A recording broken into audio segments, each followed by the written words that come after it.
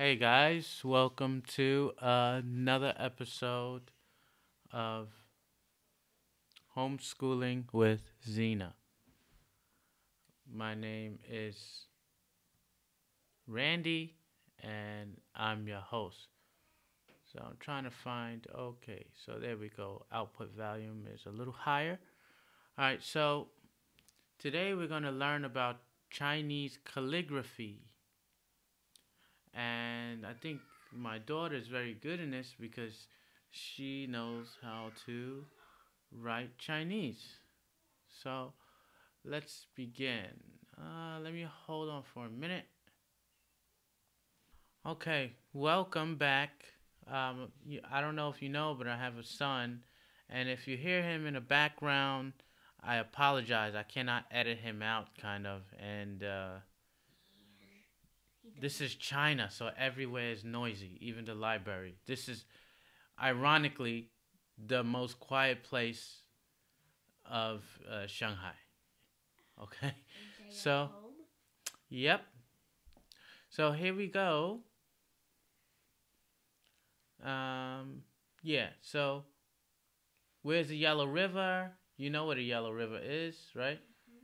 We read a story about an empress of China who made a great discovery. According to the story, what fell into the empress's cup of tea? A cocoon. A cocoon. Very good. What kind of thread did she make from the cocoon?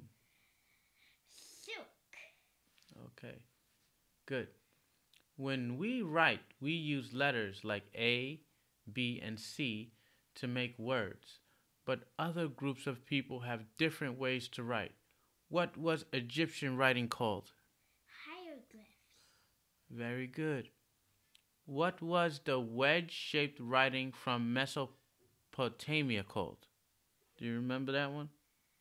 Um, Q. Cuneiform. Very good. Cuneiform. Okay? So I think I got it right. I think Zena got it right. Not I. Okay? Silk cocoon, silk thread, hieroglyphs, cuneiform. We used to call it hieroglyphics when I was young. Now they call it hieroglyphs. Things change. Okay, so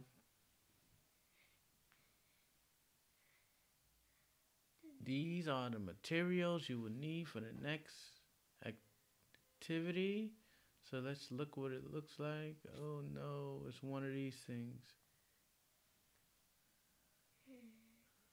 Oh, okay. So practice drawing the Chinese characters for mountain, fire, and tree.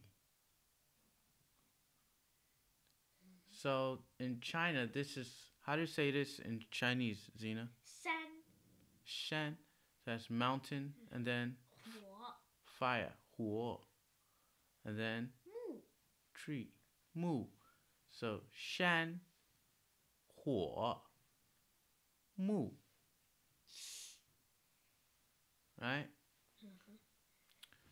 So we are going to go There's back. even more work.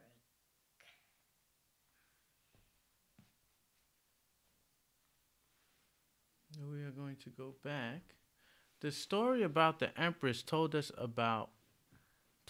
how the Chinese might have discovered silk, Jiating. but it didn't tell us much about the empress herself or anyone else who lived at that time. That's because in those early years of ancient China, we think no one knew how to write. So almost everything we knew about those times comes from stories passed down from person to person over thousands of years. I think only certain people knew how to write, like the princess and the emperor. Uh oh. Do you hear that? Yes. So I might have to stop this lesson until that's over. It's over now. This is China, it's a very dense country. So the space is very limited. So wherever you go, it's going to be quite noisy. I think the noise pollution, is different from what you see on the internet about China. You got the beautiful sea and it's so quiet. but in actuality, it's quite noisy, and that's because I'm in a urban setting. If I was in a royal place, it would be yes, like you see on the television. Okay. We're not sure what parts of the stories are true or if storytellers added things to make the tales more exciting, but we do know that people of early China kept living along the Yellow and Yangtze rivers. They kept raising silkworms and growing grain and rice. Then something important happened. The Chinese started to write, but they didn't use letters as you do when you write. Instead, they drew pictures that stood for words. We call these pictures characters. So what does this say, Zita? 家庭 Jia Ting? 家庭 What's that? family Oh, Jia Ting, family.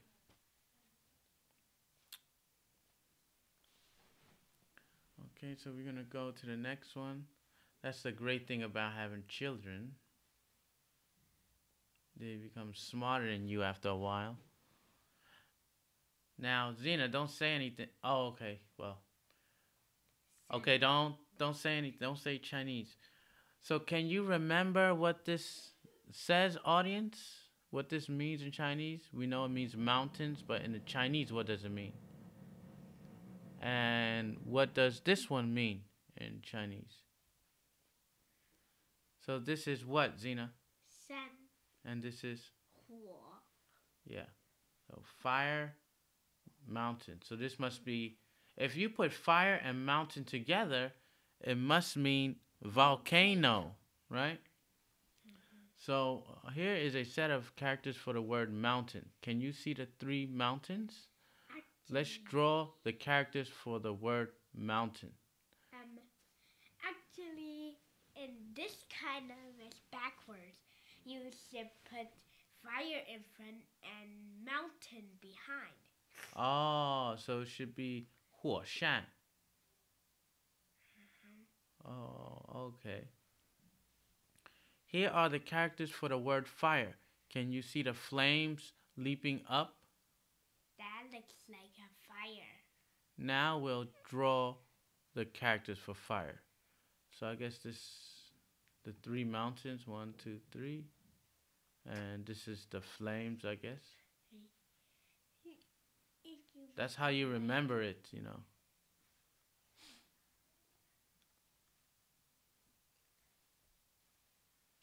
What do you think this is? Yes, it does look like a tree, right? It's a tree. Let's make the character for the word tree. And so, if this is a tree, then this should be what? Without looking at the top, this should be a forest, right? Or the woods, because it has many trees. They call this word 森. Shen, 森 shen. So the Chinese word for forest is three trees put together like this. Let's make the characters that stand for the word forest. Actually, that doesn't really mean forest. You need 森林 to make a full word that means forest. Oh, so you need another character. Oh, okay. She's the expert. I think she should be teaching this lesson today. So, at first, Chinese wrote by carving characters onto hard bone and a strong metal called bronze. But carving took a lot of time and hard work. So the Chinese decided it would be easier to paint characters.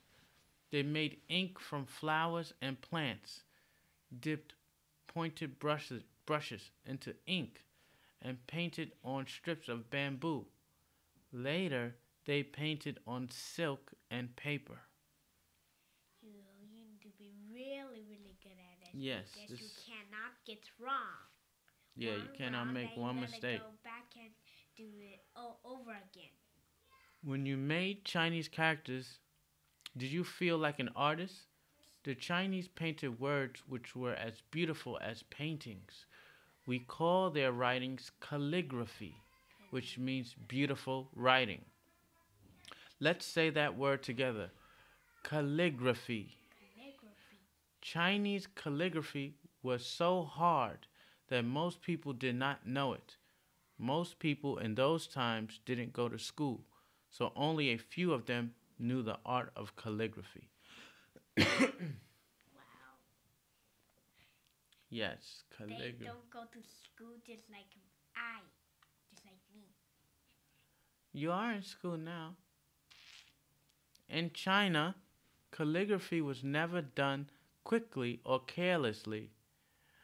People called calligraphers spent their whole lives practicing the characters. So they spent their whole lives doing it. Yes. People admired calligraphers who could make beautiful strokes when they sat down to write. Everyone knew they were going to create works of art. In calligraphy, bold strokes can make an ordinary mountain high and majestic. Delicate strokes make the branches of sapling tree young and tender. Quick strokes for the word fire seem to make it burn more brightly. Click start to see these strokes in action. So we're going to see that. Well, of course, it's going to be more beautiful than that.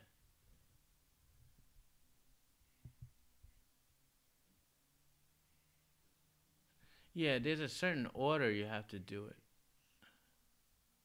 I think it's down and then to the right. Yeah, down and then to the right.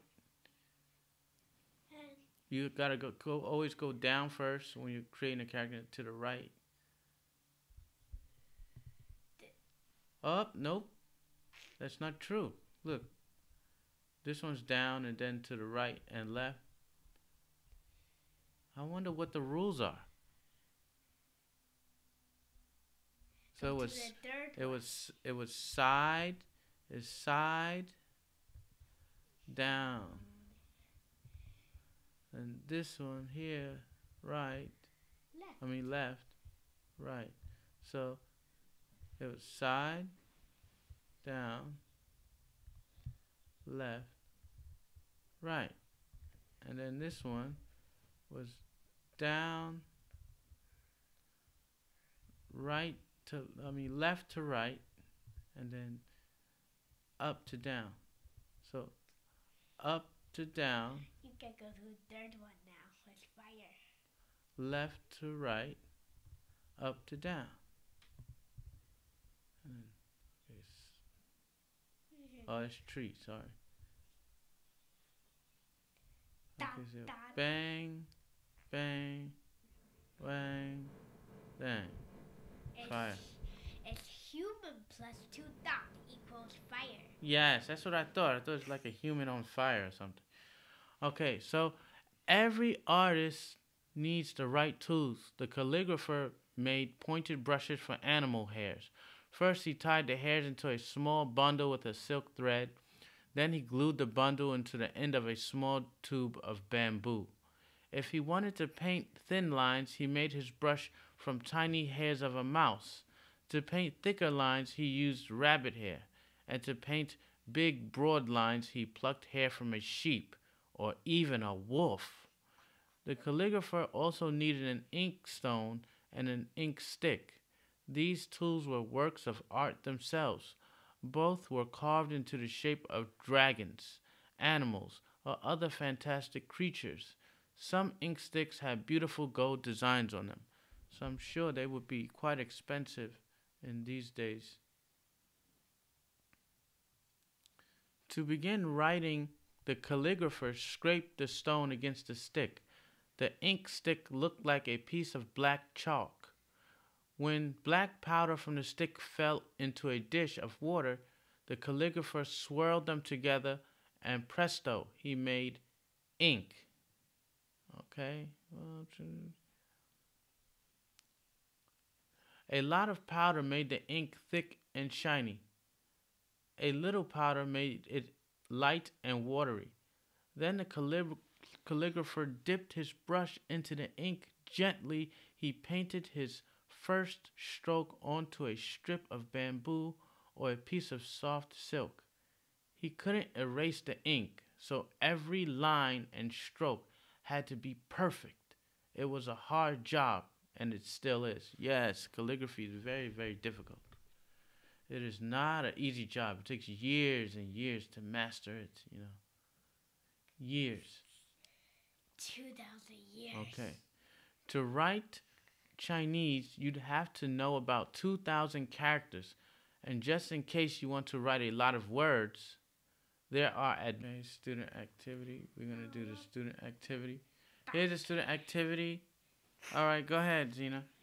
Do you remember me? I'm the Empress who discovered that the strands from silkworm cocoons can be twisted into thread, and that the thread can be woven into a light, shiny cloth.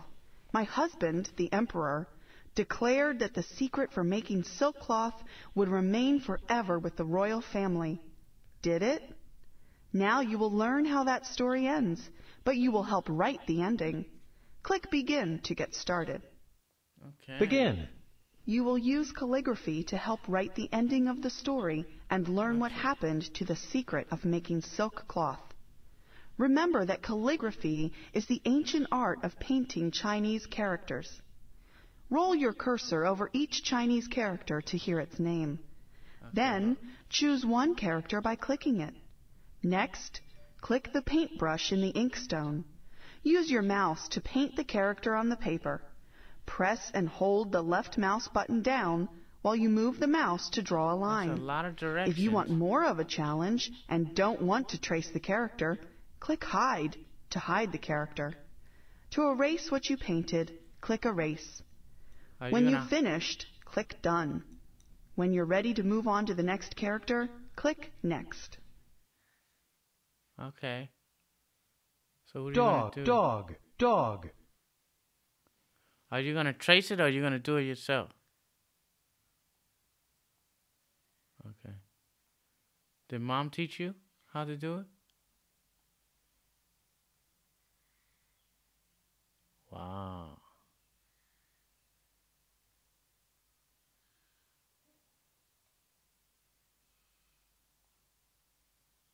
Are you doing it in the right order, Zena? I don't know. You know what I mean? Like the strokes. Did Mom teach you how to do that? No, he didn't teach me how to write dog in the right order. Oh. So how to say dog in Chinese? Go.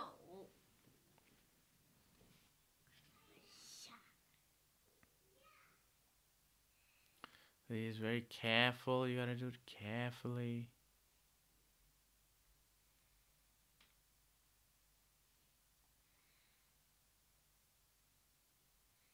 Yeah, Zena, you definitely doing Hide. it. Show. Hide. You definitely doing the strokes in the wrong order. Hide. Done. Next. Good job. Now click the character for day or night and repeat the same steps. Night. Wow, night is very complicated.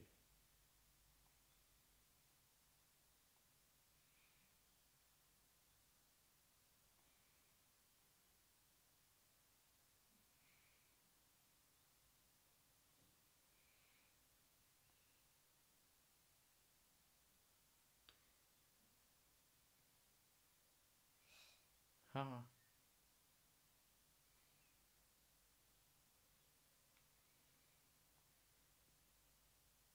Oh yeah. Do you see that? Like you make a mistake and then the mistake is there forever. You can't erase it. So.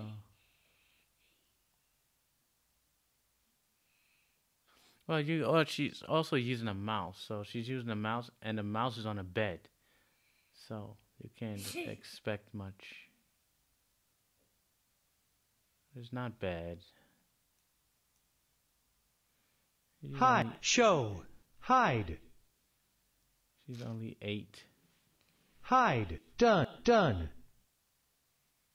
Next. You're doing a great how job. to say night in Chinese? Now choose forest or One. mountain. One. Forest. Mountain. Hide. So forest is what in Chinese? Shen, Shen. Shenling. Shenling. But this is only Shen.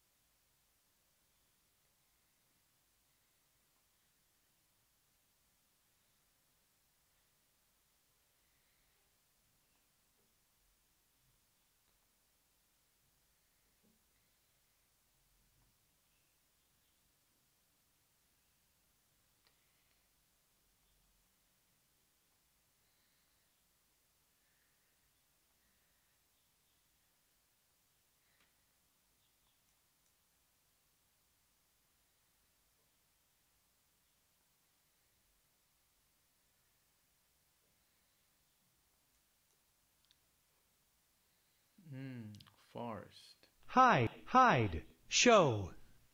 Oh, Hide. that third tree. What happened to it? The second one. This one? Yeah, what happened to its arm? To the branches? Yeah. Done. Done. Next. Next. Next. You're almost done. Choose a number and paint the character. 6. 6. 6. How to say 6? Hide. 六. Show. Liu. And 2 is R. And 9 is Erase. Erase. Jiu. Oh, she's gonna try without.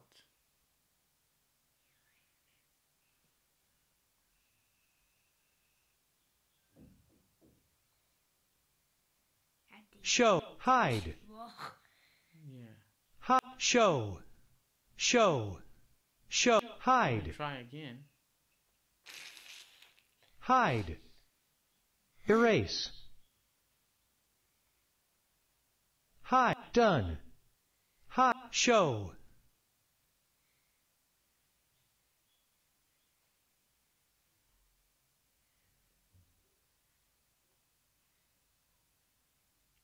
Okay, that's all right.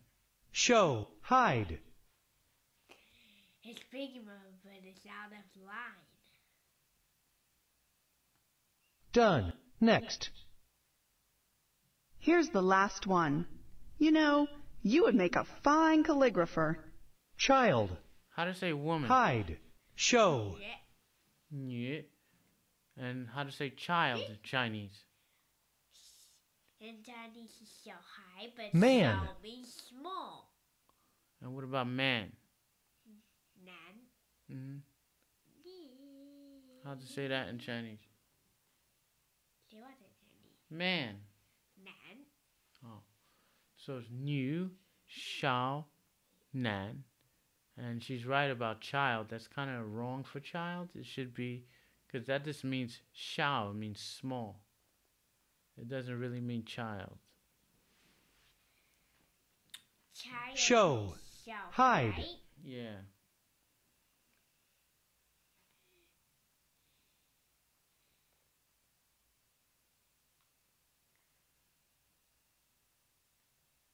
Hide. Show. Show. Hide. Done. Next. Okay, very good. And now, here is the ending to the story of The Secret of Making Silk, the ending you helped write. Once the Empress had presented the silk robe to the Emperor knew that the secret for making the marvelous silk cloth must never leave the palace. The instructions for making silk cloth were written down and guarded day and night by the royal dog. Next, a dragon living nearby heard rumors about a wonderful new cloth that shone like melted silver. He learned that the instructions for making the cloth were guarded day and night in the royal palace.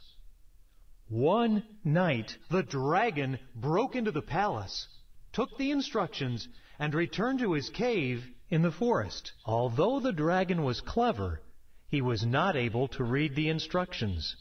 Next, 6 days later, a child happened to be walking near the dragon's cave.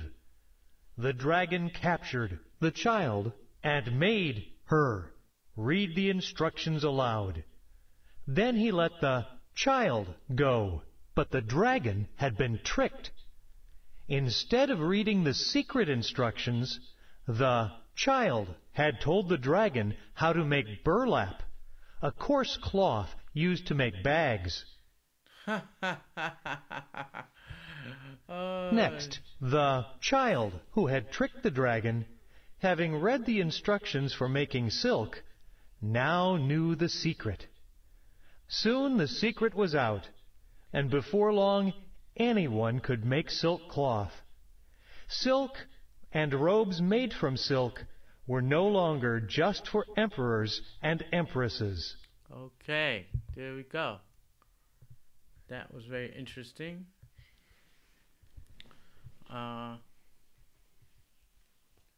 Yeah, that was interesting. Review the information. Oh, it says, what is calligraphy? Zena? A kind of writing. Okay, but Chinese writing. what does calligraphy mean? It's called beautiful writing. Yeah, beautiful writing. And what is a calligrapher? A person who writes calligraphy. Someone who writes with beautiful word pictures. Word pictures? Calligraphy is beautiful handwriting or artistic handwriting. They drew pictures called characters that stood for words. Oh, I didn't read the first one here. Okay, it's something talented calligraphers. We can check. Check what?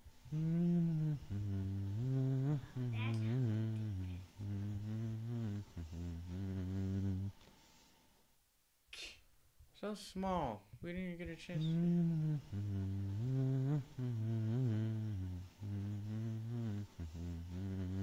Yeah, that takes a lot of work, I tell you. A lot of work. It's not an easy thing to do. So, I hope you enjoyed this lesson. And please join us again. Please like and subscribe. We only have 51 subscribers. And those are not subscribers related to this, but related to something else I did, which was collecting gold and silver. So in actuality, we have like 2 subscribers that actually subscribe to this channel. So, yeah, please like and follow. Goodbye.